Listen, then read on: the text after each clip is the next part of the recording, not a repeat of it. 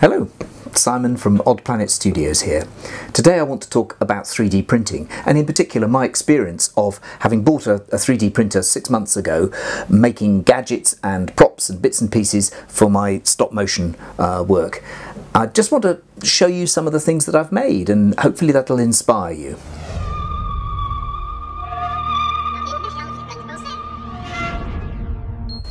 If you're already into 3D printing, this is probably not going to teach you a great deal, but it's aimed at the people who might be curious about it and wondering what it can do to enhance their work. It's also principally about model making and about gadgets. It's not really about things like replacement faces.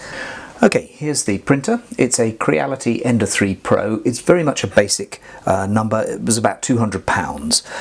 I've changed it to direct drive, added a metal extruder and some fancy cable chain stuff. It's got a glass bed, which I think is really good for getting very accurate prints. I didn't find the magnetic bed was anything like flat enough. It's also got some belt tensioners as well added to it. So you can see that the filament comes down from here, so it goes through the extruder and then into the hot end, and then is extruded onto the plate to make whatever it is you're asking it to make. You've got about 220mm square here by anything up to 250mm. Probably everybody starts off by making things for the printer itself, so a knob, some cable chain things. This is the direct drive. I think there's a little drawer. Just after I bought the printer, the coronavirus crisis happened, and I had a crash course in how to operate it because I was starting to print face shields, and that was in PETG, which is a stronger plastic than the standard PLA, but is much harder to print, and so you have to adjust all of the settings to get it right. This little thing has done 303 face shields altogether, so it's had a lot of work and it needed some adjustment, but it's just managed it brilliantly. I've been so impressed by it. So here's a few gadgets that I started off with. This one's really handy. It's just a bobbin holder. It's very, very simple, and it comes off a website called Thingiverse. I'll put some links in the description below in case you want to make anything from these. But I mean, that just keeps them neat and tidy, and it took minutes to print off. And this is really handy for stop mo. Absolutely, somewhere to put your Allen keys, and a little rack like this. You could print off several of these and have them on the set or on your workbox or anywhere you want. There are lots of racks on Thingiverse, and some of them are better than others. This one's a bit chunky, but it seems to be all right, and you could stick some tools in that and fix it on the wall or wherever. And this is a really handy gadget. This is lovely, and it is simply a rather nicely shaped tool holder, pencil holder, whatever you want. And that's just so handy to have a rack like this, which will just sort of sit on the table and just take everything and have it all ready to hand. So that is actually one of my favourite makes. This one's a bit less successful, but looked really nice when I started. It's meant for brushes, and you see you can put the brushes or tools on it, but of course they're going to fall off quite readily. If you're doing a lot of brush work and you just need to have them to hand, it might be quite useful, and you just print that out really quickly and easily. So I mean, it's very inexpensive when you make these things. It's only pennies really for the plastic, but some of them are better than others, as I say. A major reason why I bought the printer in the first place was in order to make this 3D printed winder, which I think is absolutely terrific. I've done some videos elsewhere about it, and that's the same box in black, and here's the whole thing in green. Really nice. So this is just a matter of downloading the files and then printing them off and then assembling the item. As well as the hand-powered winder, Luke has designed a motorised one, and these are just the bits that I've printed off for it. You can see the gears here. and I'm really looking forward to putting that together. I'll do a video about the assembly and everything at a later date. This obviously costs a bit of money to download with these sophisticated ones, but they're terrific. These ones incidentally come from My Mini Factory. And here is the little case which you put your Arduino into here, and you have a fan on it, and it's hinged, and the whole thing is really neat. I even printed off a few cable clips. These are things that I needed, and somebody had a little design online, so there we go. So where it all starts to get interesting is when you need something a little bit extra, and I thought, well, this is really good, this winder, but it'd be nice to have something that could fix it onto my set. So I actually designed a little bracket, and that fits onto the winder, and there's the bar that holds it in place, and then you just tighten that up, and you can then fix it down and use the winder on the set. In order to do this, I had to learn how to operate a program called Fusion 360, and Fusion 360 is free. It's a 3D design program, and it is very sophisticated. There are a number of YouTube videos online which will guide you through how to learn Fusion 360. One called Learn Fusion 360 or Die Trying, and another one, Learn Fusion 360 in 30 days. And in fact, once you get past the basics, the whole thing starts to get a lot easier, and making something like that takes about 20 minutes to design, something like that, maybe half an hour, and then you just take it over to the printer.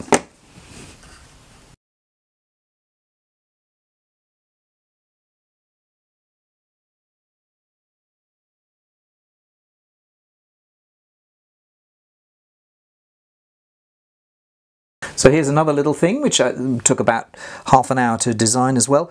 I wanted a sort of ripple effect, a sort of gobo effect from the with the light shining through it. So I just designed this online and then just printed that off. It took about 2.5 hours to print, but only about half an hour to design. Not sure if it's quite the thing I want, but at least it works well, and it's nice and strong. That's in PETG, that one. Now this is quite fun. I wanted to make a fire basket, and to do it using something like plasticard is certainly possible, but it would have taken a lot of effort to bend all the plastic and get it exactly right. Instead, I designed this in Fusion 360 and then just printed it out, and I even printed little tiny holes, so I don't know if you can see them there, but there are pins holding this together, dressmaking pins, which have been cut off, and then they go through the holes and just hold the thing together while it glues. That took less than a day from conception to execution, and it's really nice. I'm really pleased with it. So things like wheels can be a bit of a challenge, in particular wagon wheels, and I ended up designing my own. So here we go. This is the rim, these are the spokes, and you can imagine that something like this, the hub, would be really difficult to make if you were having to do that physically, but I was able to design that in Fusion 360 and then print it off. And here is a finished wagon wheel, and you can see it's even got some dishing on it, so the whole thing looks pretty authentic. This one's an 8-spoke one, and this is a 12-spoke one. And here's the finished item.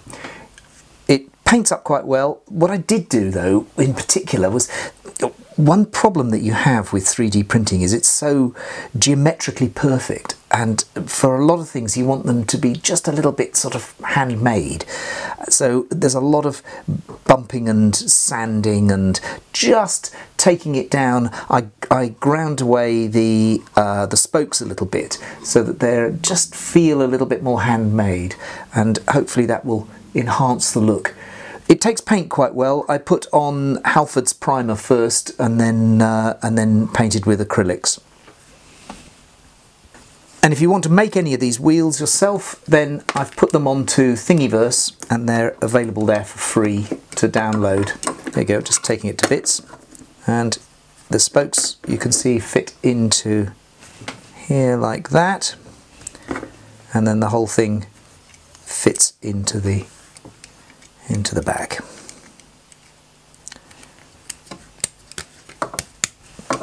There we go. So windows are something that's really easy to do. In Fusion 360 what you do is you draw a sketch to the dimensions you want, and then you extrude the shape of it. You can then add chamfers and do whatever you want. So it's really quick to make something like that and just send the instructions to the printer. But the disadvantage, of course, is that it's perfectly geometrical. I wanted something a little bit more handmade, so what I did was I took a hot air gun to it and just made it a bit more wonky. Right, window panes. Now, I was very sceptical about this, but it surpassed all expectations. This grey one is just a test that I did, thinking it was going to fail. It's about 1 millimetre thick, but you can see it's really pretty tough, and it came out beautifully. And here is the finished result. I just can't imagine how long it would take me to do these by hand. I had 24 windows to complete. Windows need bits of window furniture, and I particularly wanted to have some shutters. So I made some little hinges, and these will operate the shutters quite nicely.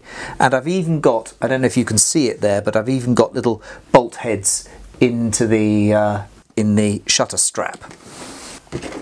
One problem that you get with the surfacing, and this probably isn't visible here, but you get that characteristic 3D surface texture. So it does need a little bit of filing or a little bit of sanding just to get it to look nice and homemade. They glue on, well, you can glue this stuff together. This is PLA. You can glue it together using plastic weld. This stuff here, which I've shown and using before in another video, and you put it on with a paintbrush, so it comes as a liquid, as water type liquid, and it will bond the two parts together. Or of course you can use standard glues for gluing this to other pieces and to other materials. And I try to use the thick PVA where possible. Now this is where it started to really come into its own. I wanted to make some Tudor doors and Tudor door headers. So I was able to design this in Fusion 360 and then extrude it exactly as it is. And you can see there's even the little recesses here. Now the door header itself, the door needed to fit pretty well, so I was able to make a piece that fitted inside of that. So there is the bit that goes onto the door. Hopefully you can see a little bit here of the shape of the moulding that I've been able to design.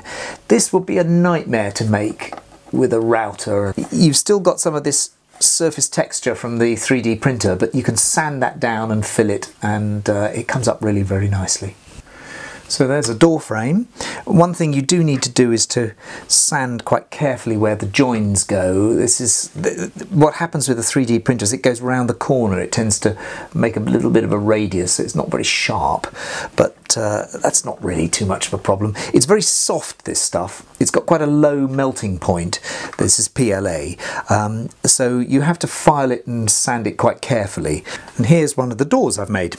So this has a Suffolk latch that actually works, held with a pin just here, and you can see there's the door straps are made in with 3D printing. The door itself is MDF, and this is model board. The header is PLA as well, so the header is printed, but the rest is model board. So it's very much a combination of things, but it works really nicely, and these just add fantastic details to it. So there we go. There's the door. I'll put some of these files onto Thingiverse, so if anybody wants to make up door furniture and that sort of thing, shutter furniture and stuff, then it'll be there for you to download. This is all in 1/6 scale, but the great thing is when you put it through the slicer for the 3D printer, you can scale it up or down, whatever you like. So these are the little latch pieces. They haven't really been cleaned up, but I think you can get the idea. So some little escutcheon plates. This is the latch itself here, and you can see these little top hat things. They're incredibly difficult to make by hand, but the 3D printer knocks them off very, very easily.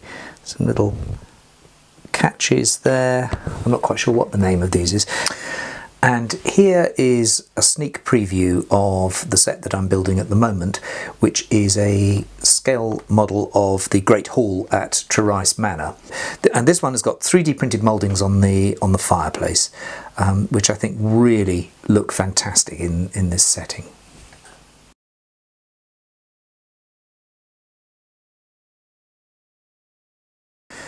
Here's the ceiling of the Great Hall. None of this was actually done with 3D printing. This was all previous to me having the 3D printer, and it's okay. I mean, it's got much more of an organic feel. You know, there are plenty of mistakes in it. I actually did it with fast cast resin and moulds. I've got to show you these.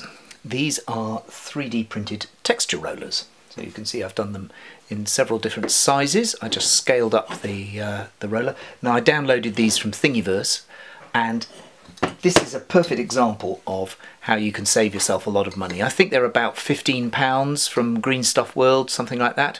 This one's for cobbles. You can download them and print them off. The filament probably costs you £1. So I think this just shows that you can save quite a lot of money with a 3D printer. And of course you make something that's exactly right for you, the right size, the right scale, all of that. It's not just with these things, it's with the gadgets, it's with the bits and pieces that you can design yourself and therefore save money on. The gobos, all of the different bits and bobs that you might need. Well, I hope you found that interesting. I think what it shows is that a 3D printer is like another tool that you can use. So it'll supplement your modelling and do those little fiddly bits that are otherwise incredibly time consuming. That's certainly how I'm looking at it, as well as being something that can create gadgets for you. And that's really interesting too. Anyway, thank you so much for watching. I hope you've enjoyed it. I shall be making some more videos, some on 3D printing stuff and some on hopefully other aspects also of modelling. So stay tuned.